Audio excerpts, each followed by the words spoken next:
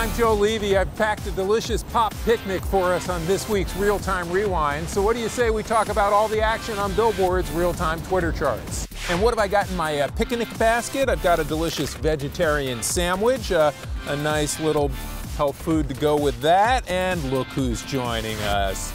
It's Beyonce and Nicki Minaj. Ladies, thank you for joining me. Let me know if you want some salad. Now, the world woke up on Sunday, August 3rd to a remix of Beyonce's Flawless featuring Nicki Minaj.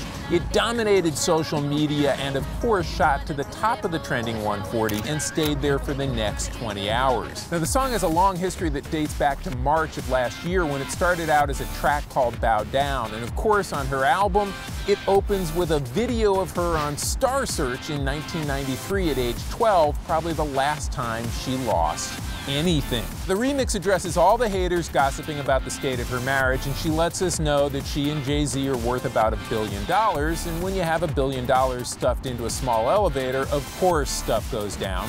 This, luckily, is not a problem most couples have. Also, by the way, haters, bow down.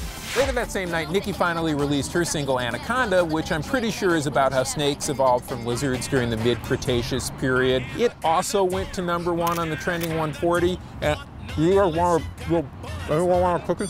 Oh my gosh. Hey, I'm Nick Jonas, and you're watching Real-Time Rewind on Billboard. If everyone will just slide down a little on the wicker couch. Thanks for joining us, Nick. I'm sorry that there's no food left. The video for Nick's solo single, Chains, came out last week, and it didn't just drive him to #1 on the trending 140, it was #3 on our weekly Twitter chart, which means it's the third most talked about song on Twitter last week. The video for Chains is dark and brooding, with Nick having to fight his way through the cops to get to his lady love. Nick's fans had a suggestion for a way to make this song even darker and sexier. I think some of the funniest tweets I got this week were about people saying that Chains should be in the 50 Shades of Grey soundtrack.